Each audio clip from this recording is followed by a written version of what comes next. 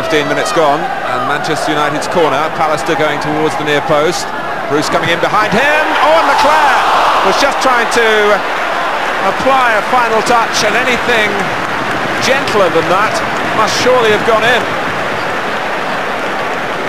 It was particularly well met by Bruce in the first place, but I don't think it would have beaten Seaman. And Leclerc looking to make sure that United would score, and only diverted it wide. A couple of minutes to go to half-time. And Limpar made a long run to get himself involved, and Keith Hackett has given the goal. Arsenal have stolen a goal here, and the player that they're calling their new match winner, well, he hasn't won the game here, but he's caught out Seeley,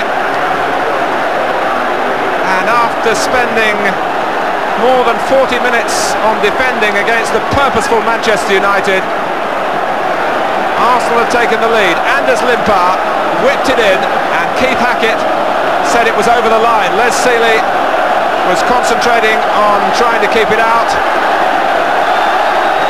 but you can't argue with the referee's right in that position to make the award